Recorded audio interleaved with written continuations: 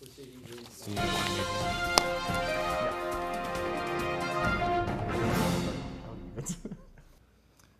Oh, we're not high enough up. We are not high enough. We gotta go up on the teleprompter. Oh, that's what he meant. Yeah. Proceeding in 5. Proceeding in 5. Can we go up on the teleprompter, please?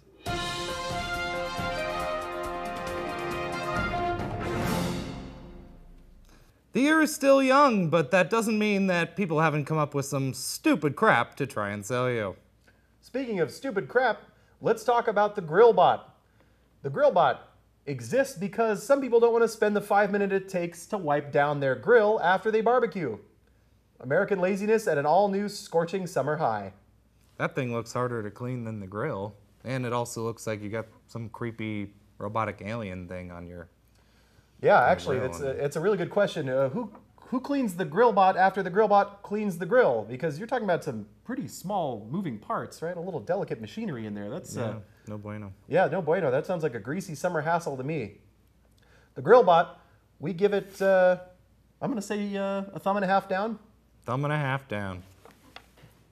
Although I, for one, am actually a fan of tiny robots, so that's where the half thumb is still up. Let's move on to the next one. We call 3 thumbs? Yeah, 3 thumbs. 3 alien thumbs. Thumb and a half, is that a 1 thing thumb we're starting sideways. Yeah, thumb in the air. From now on? It's a pretty complicated rating system. We haven't figured out the details. It's freaking By the way, in case you weren't paying attention to the intro, which shame on you if you weren't, the temperature is 104 degrees outside. Everybody's sweltering. I refuse to put on my jacket or pants. And also, we're here in a studio where the lights are booming down on us like the fiery wrath from God. It's great. If you're comfortable in your own home, then screw you, buddy.